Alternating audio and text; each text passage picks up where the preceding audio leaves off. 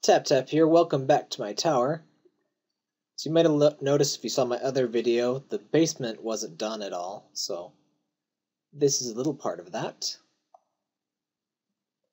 Probably tell what might be coming out from all of the lava. I was thinking I might just make a whole sort of tower underground made out of glass and have it all lit like this with lava. Just so I can keep the lava waterfalls. Yeah, this is lava falls. It has a whole massive amount of lava. It's not very safe. But if you stay within the glass, you won't, die. I used InvEdit to make myself invincible and give myself all of the lava, because this would not be practical at all to make manually. Though it would technically be possible. But I also stuck some gems, like that diamond there, just to make it look neat. And the lava would have been a massive pain in the ass to get normally. Because there must be 100 or so blocks of lava. Like, just lava springs. And that just would have been a pain. Plus, I set myself on fire a few dozen times, so I wouldn't have liked to actually die each of those times and lose all of my stuff. I would have quit a long time ago if that happened. Anyway, this part is less finished. And this, I just wanted a slime habitat so I could actually spawn some slimes. But yeah, I haven't seen a single one down here.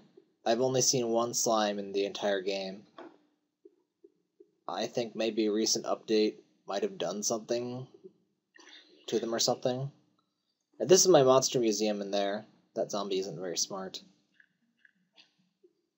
As you can see, I put a few water fixtures in just to douse myself, because I set myself on fire, a lot. This is my little monster museum cave way, so you can look at all the monsters, but they can't attack you. It's usually more monsters than this, actually. I guess there's quite a few. A few dozen out there.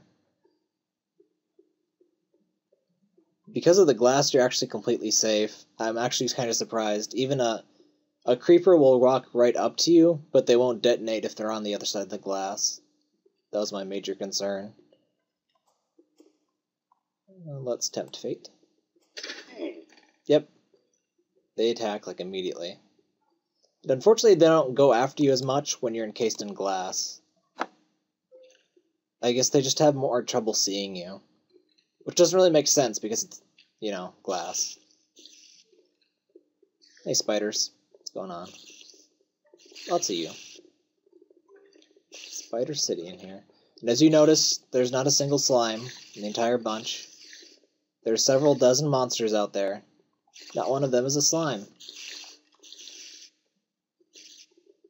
Yeah, I wouldn't recommend going out there. It's not very safe. Hey, there's a creeper. So check this out. Creeper, get over here. You're just like, hey, what's going on? They don't detonate, ever. Unless there's a crack in the glass, then all hell breaks loose, but I don't let that happen. And these redstone torches are just so nothing spawns in the tunnel. I'm not sure if stuff spawns with only 2 blocks high or not, but it also makes it possible to actually see. There we go, that's sort of better. Hey, spider. Yeah, that's my basement, I guess. There's also a door over there, so you can actually go in and fight monsters if you want. I don't really recommend it, but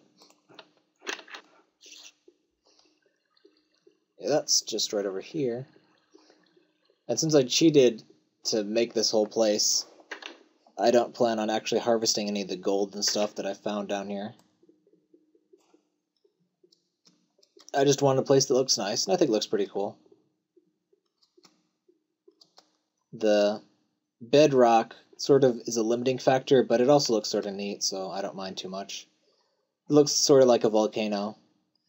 Though this rock, the normal stone, is sort of ugly for that. I figured I'd replace a bunch of it with obsidian to make it look more volcano-y.